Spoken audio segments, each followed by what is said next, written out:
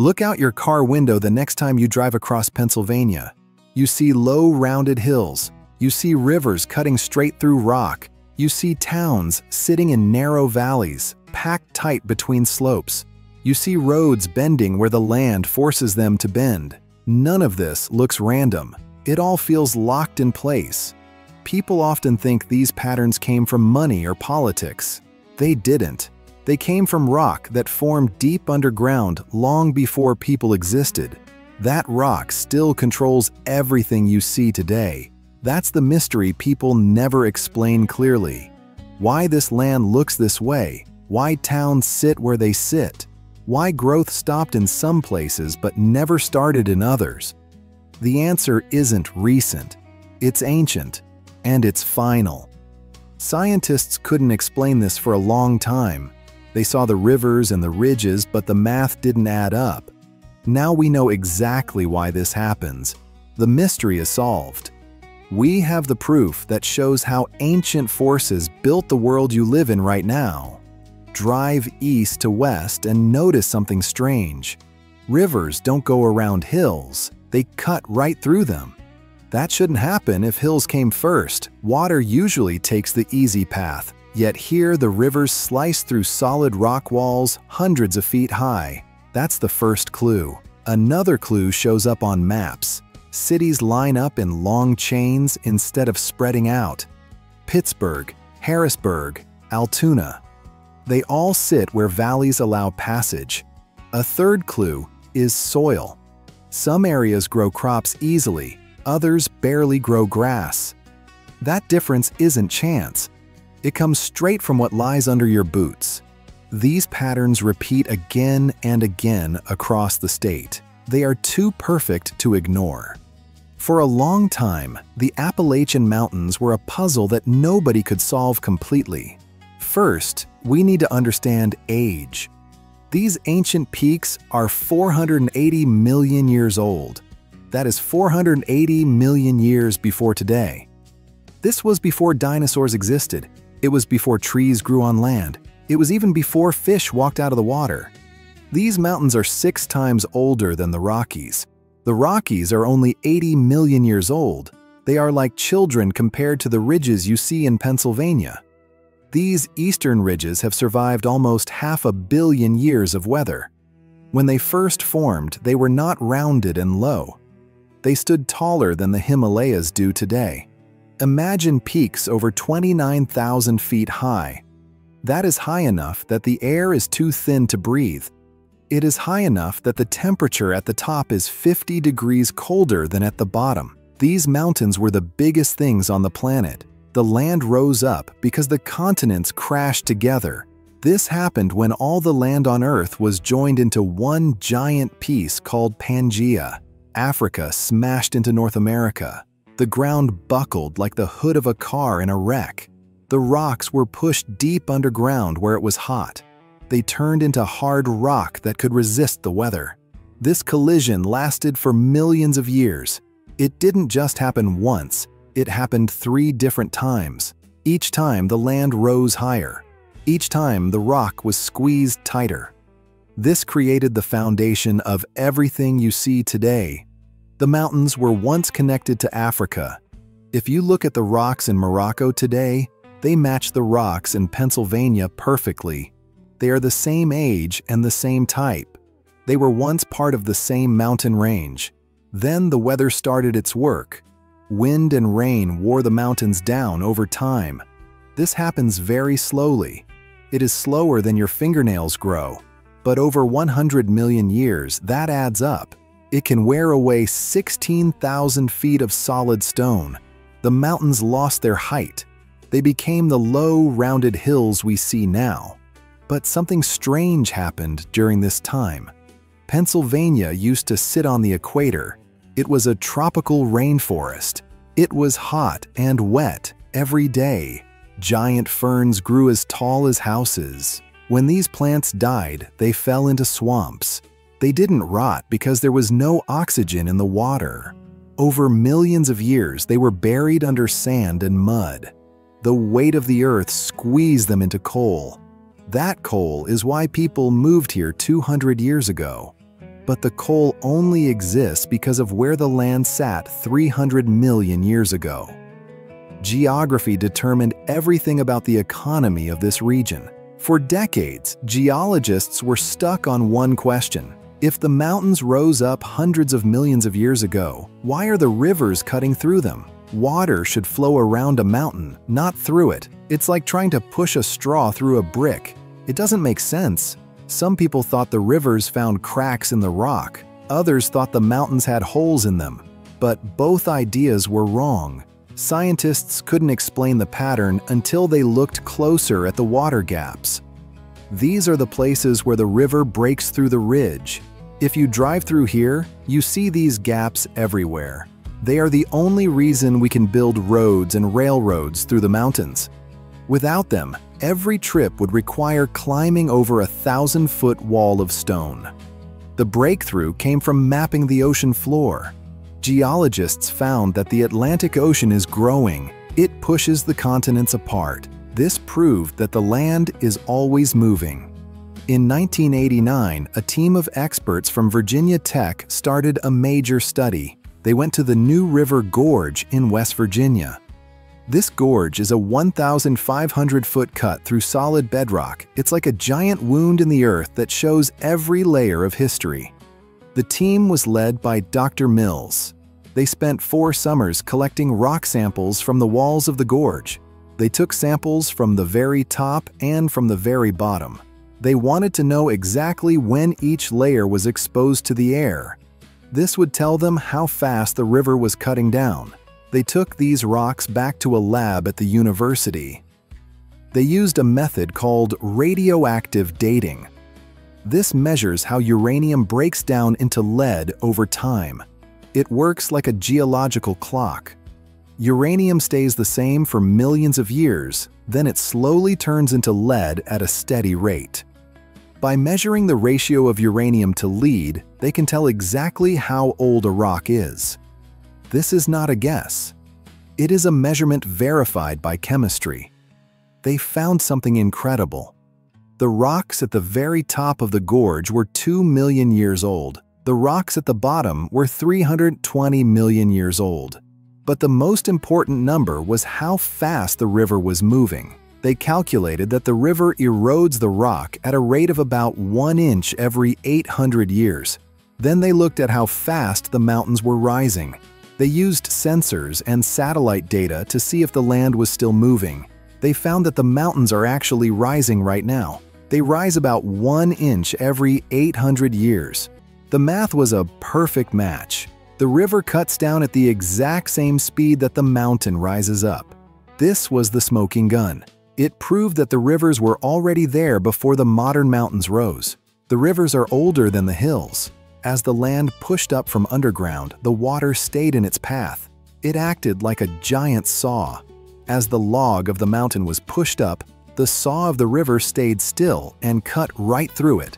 This is why the rivers don't go around. They were there first. This discovery changed everything. It showed that the landscape isn't a series of random accidents.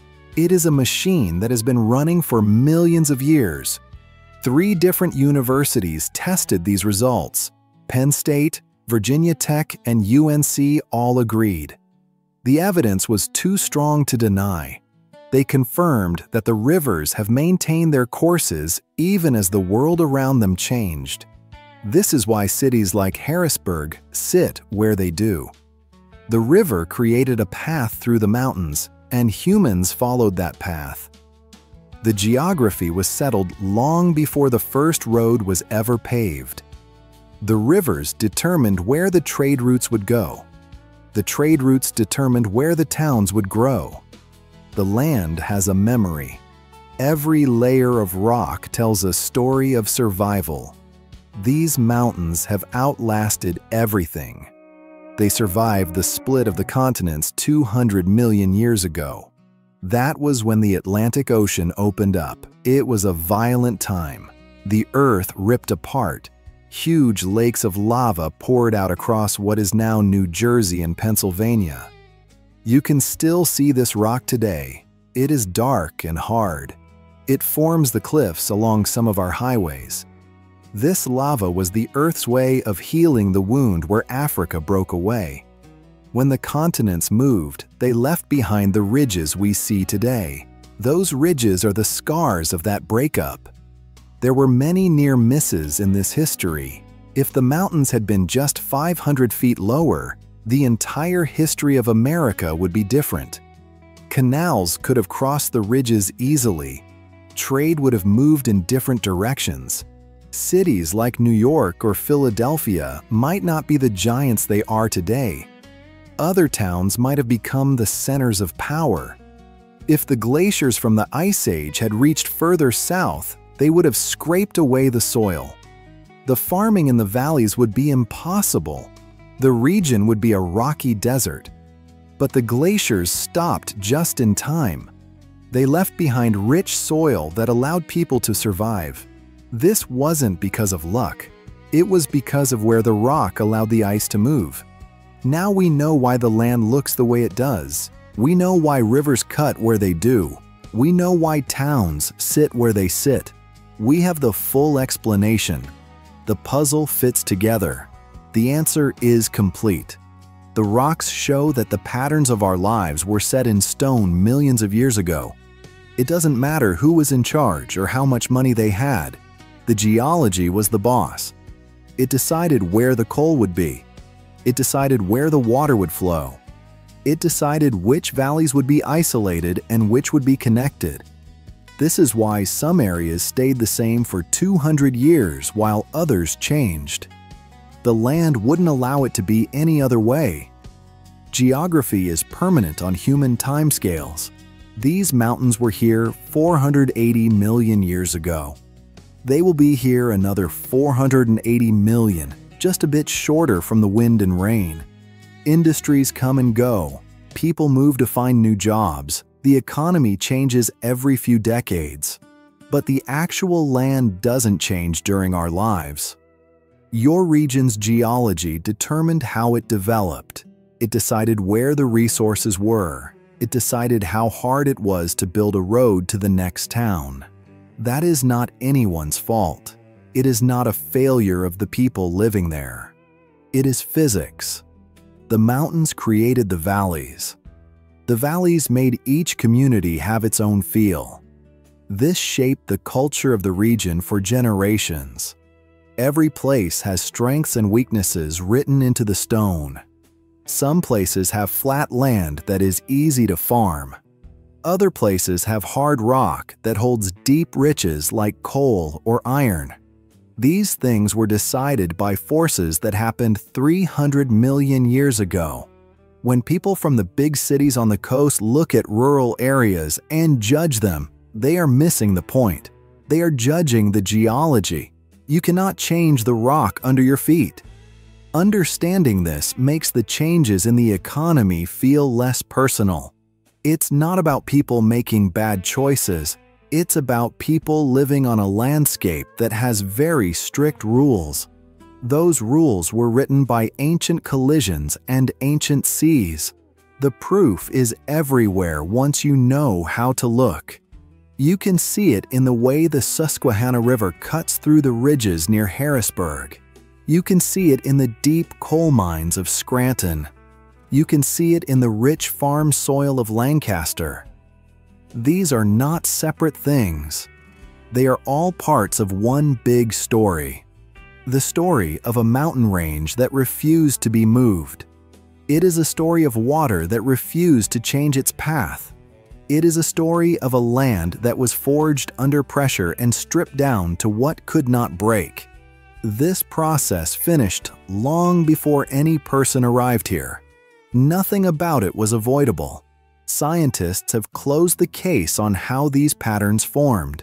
They used the best tools we have. They checked the ages of the rocks. They measured the speed of the water. They matched the minerals to continents across the sea. Every piece of evidence points to the same conclusion. The mountains rose up while the rivers stayed put. The land was shaped by massive forces that we are only now starting to fully understand. This knowledge gives us closure. It means we don't have to wonder why our towns are tucked into these specific spots. We don't have to wonder why the roads are so winding. We have the answer. It is all recorded in the layers of stone. When you look at the hills today, understand their strength. They have outlasted every economy that tried to use them. They outlasted the timber industry. They outlasted the height of the coal age. They will outlast the next industry too. They are the constant foundation of the region. Steel will rust away. Concrete will crack and turn to dust. But this rock has survived 500 million years. It is the most reliable thing we have. It defines the boundaries of where we live. It sets the limits of what we can build. It is the final word on how the land is used. This understanding removes the blame. People often feel like their town is declining because of some personal failure.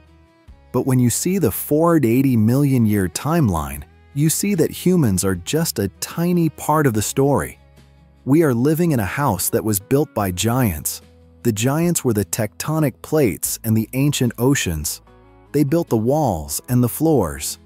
We just moved in and tried to make it work. The fact that people built anything at all in such a rugged landscape is a miracle. It shows how hard people worked to adapt to the rules of the rock. They didn't fail. They just reached the limits of what the geography would allow. The pattern is fully understood now. There is no more guessing. We can look at a map and see the work of the ancient world clearly. The ridges are the ribs of the earth. The rivers are the veins. The coal is the buried remains of a tropical past. It all fits together perfectly. This is the geographic validation that explains the world we see out our windows. It is a world of permanent forces. It is a world where the past is never really gone. It is still right there, under the soil, controlling the present. The case is closed. Geography is permanent on human timescales. These geological forces were active hundreds of millions of years ago and remain active today.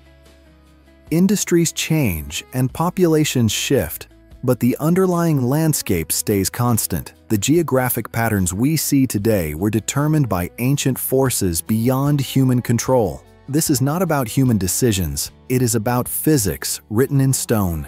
The mystery is solved. Core samples and radioactive dating proved this formation occurred through continental collision, creating the boundary that still controls how water flows and where development occurs today. Next time you see this pattern, you're witnessing that ancient geological force in action. The same processes that shaped the land millions of years ago are still working today, just too slowly to notice in a human lifetime. Understanding these permanent geological forces helps explain why certain patterns exist in the landscape. The geographic features we observe are not random. They are the direct result of ancient processes that science has now fully documented and explained.